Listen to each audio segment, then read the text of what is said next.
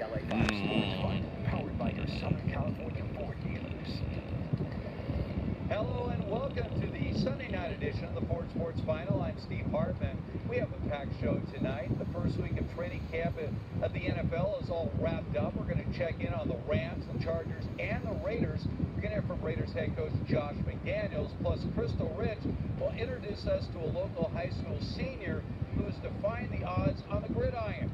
And the Angels with some extra inning drama in Toronto, all while the front office continues to make moves to bolster their roster for a postseason push. But we begin with the Dodgers, closing out their weekend series with the Cincinnati Reds at Chavez Ravine.